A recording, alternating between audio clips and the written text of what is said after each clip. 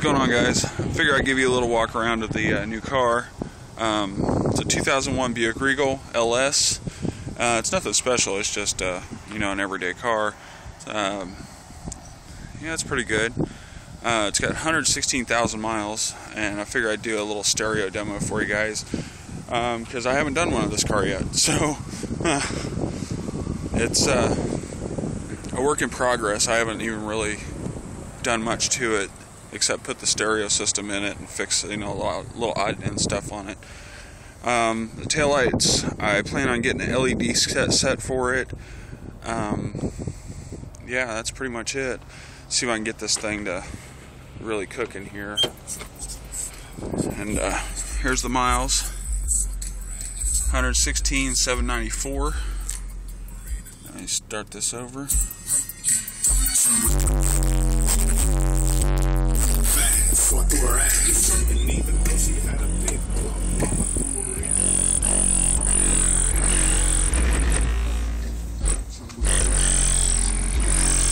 Now I don't have it cranked up very high because it rattles real bad. I haven't done no deadening or anything to it.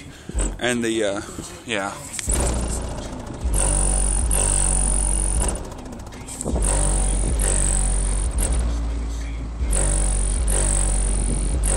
See if I can get at that low side there, see if it does anything.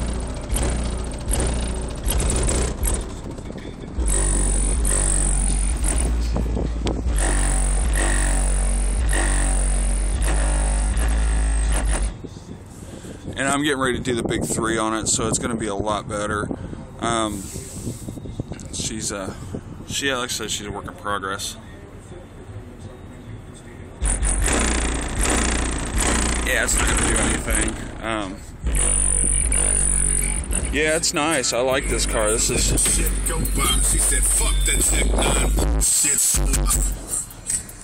Yeah, we'll go for a little cruise real quick. Get her up on the highway. Give her some shit and see what happens.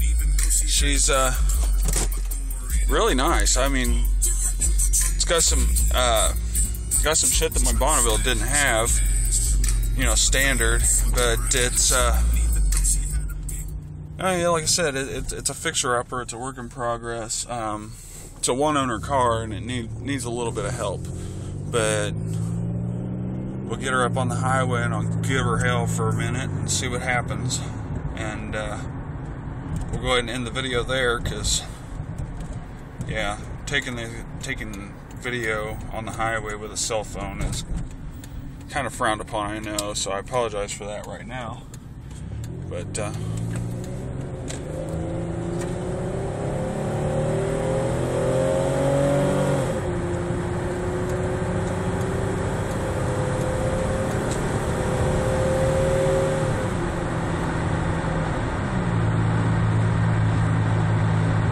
it's pretty comfortable on the highway. It's got some wind noise and whatnot, but it's just an old car. I mean, it's going on what, 11, 12 years old. So it's doing the job and then some. My only complaint on this car is that it has some hail damage on it. I'm not too keen on that, but it's pretty nice car. I mean, all around. I mean, it starts up every day. It gets things done, and yeah, I'm not complaining at all. It handles like it's on rails. I mean, it's nice. It's a really nice car. Let's see if I can get some tire spin or something.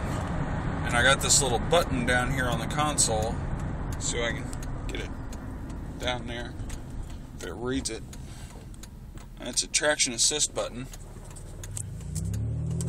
I'll get this to this one point here, and I'll turn it off and see what happens. It might light them up, it might not. I don't know. But every time I've done it and played with it, it lights them up like you wouldn't believe. Yeah, that's pretty much all I want to say about the car. But it's yeah, I can't get over this. This is a nice car. The more and more I drive it, the better I like it. And the better I like it, the more I want to keep it. I wanted something else. I wanted an Impala or something, or a Taurus, one or the other. But I did some pricing around here on Tauruses, and they're outlandish. And for the mileage on this car, I could have got a Impala with 140K on it for the same price, and I couldn't pass this car up. I just hit the little fun button, and it says right there, traction off. Pull the window down. See, there's nobody behind me.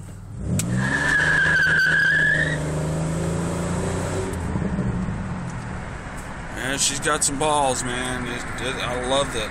You know,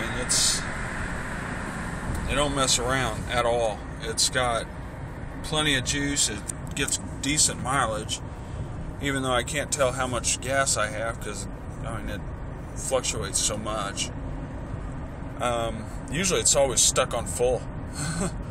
But you let it sit there and idle for a while, and sometimes it'll blow off to empty. So I have to park it on a hill and get a gas reading before I leave. Yeah, it's just a sending unit in the trunk. It's not a big deal. I mean, I gotta take the system out anyway before it gets too cold, because I don't have the money to replace subs, especially the ones I got, because they don't make them anymore. And I'll pop the trunk when I pull in the driveway. But it's yeah,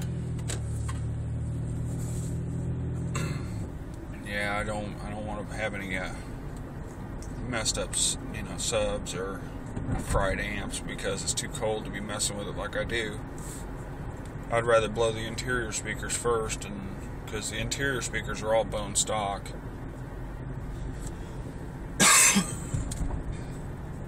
So I'll pull in the drive here, and I'll pop the trunk so you guys can see that, and then we'll end the video. So, and here we are at the crib. I don't even know if anybody says that anymore.